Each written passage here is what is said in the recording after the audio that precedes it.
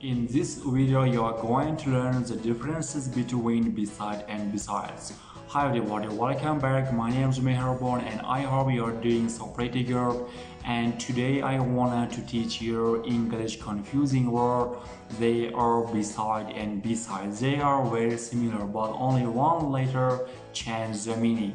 So before we shall start, I want to remind you, please subscribe, put a like and share this video, and don't forget to click the bell because every single day in a week a new video will be uploaded for you.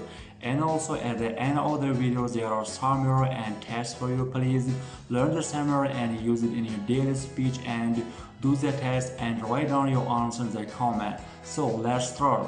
The first word is beside. So beside is a preposition or location, means next to. For example, the flower is beside me. It means the flower is next to me. So in everyday spoken English, it's more common to say next to, but the word beside means the same thing. So write down your example in the comment using the word beside. So the next word is beside. So beside it means in addition or add information, and also except for or apart from. So let's look at the sentences.